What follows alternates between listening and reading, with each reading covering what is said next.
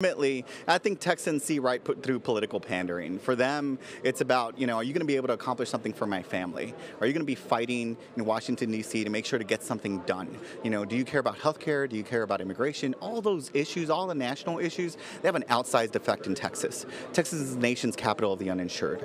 We're dealing with this gun violence. We're dealing with the rise of white supremacy. We want to see answers. We want to see action. We're dealing with immigration. And every single time Donald Trump talks about an issue, it seems like it directly affects Texas from the economy all the way to health care.